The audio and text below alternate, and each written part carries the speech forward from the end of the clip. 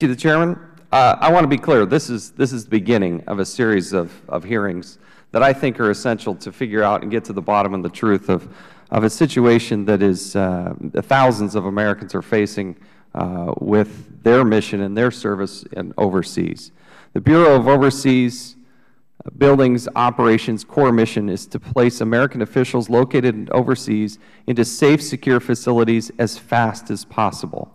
I would note for the record that the State Department budget, overall State Department budget, since fiscal year 2008 has increased more than 58%, going from $17 billion to over $27 billion. And that security funding from fiscal year 2008 to fiscal year 2014 has increased more than 100%. Prior to 2011 and Design Excellence, the Bureau seemed to be fulfilling its core mission, constructing secure overseas facilities both quickly and effectively. Not only that, they were doing it on time and on budget. Yet in 2011, OBO decided to take this rare government success story and replace it. The new program focuses instead on constructing fancy buildings to enhance the U.S. reputation around the world. All the while, many Americans are still waiting for their new secure facilities. Hailed as design excellence, the Bureau has subscribed to a view that fancy buildings equals successful diplomacy, that officials serving overseas and those whom they serve care first and foremost about aesthetics, and that aesthetics alone can further U.S. diplomatic relations. Since the Bureau initiated a major overhaul of its overseas construction program 3 years ago, embassy construction has slowed significantly, while construction costs have skyrocketed to millions over initial price tags.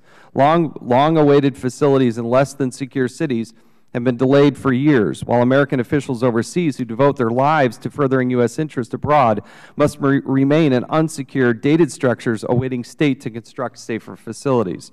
Earlier this year, I traveled to Port Moresby, Papua New Guinea, where I saw firsthand the ill effects of the Bureau's new design initiative.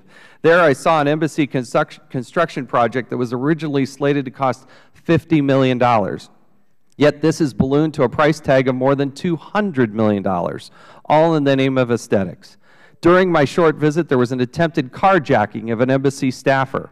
This event, along with my conversations with foreign service officials stationed at Port Moresby, allowed me to see firsthand that having a fancy building is not high on their list of concerns. No one told me, quote, "What we really need is a building that represents innovation, humanity, and openness," end quote, as design excellence purports.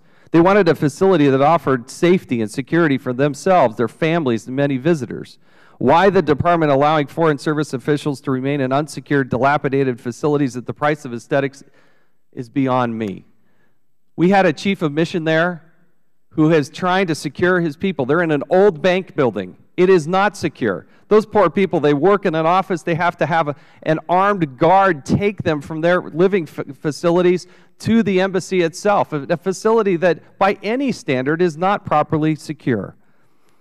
In a May 2013 internal State Department panel on diplomatic security organization and management, which was chaired by former Undersecretary for Management Grant Green, issued its final report. The panel found no evidence of a business case or cost-benefit analysis supporting design excellence.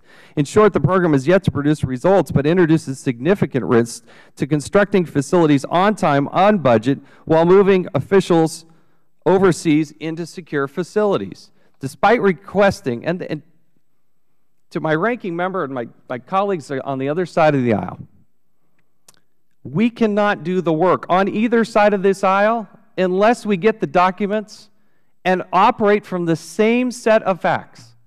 We issued a letter the third week of June, asking for a series of things in preparation for this meeting. I have been working with the State Department for months. They've known that I've been curious about this. I've traveled overseas. I've visited a number of facilities.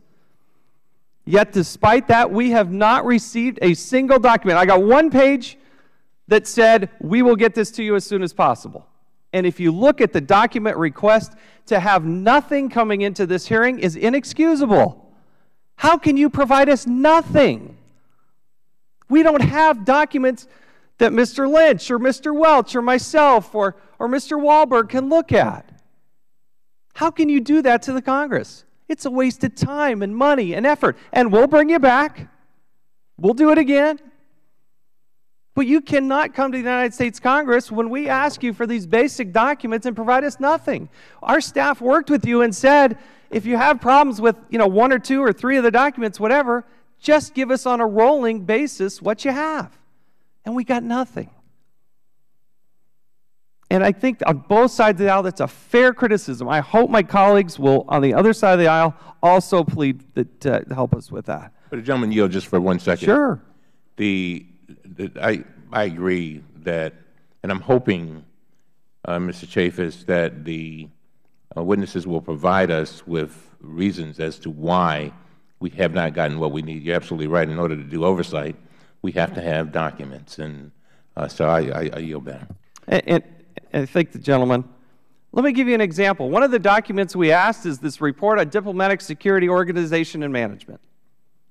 It's on the Al Jazeera website, and yet our own State Department won't give it to us. So I printed it out on the Al Jazeera website. Why do I have to go to Al Jazeera to get the information that you have and that you're withholding from Congress? Okay. I'll yield back.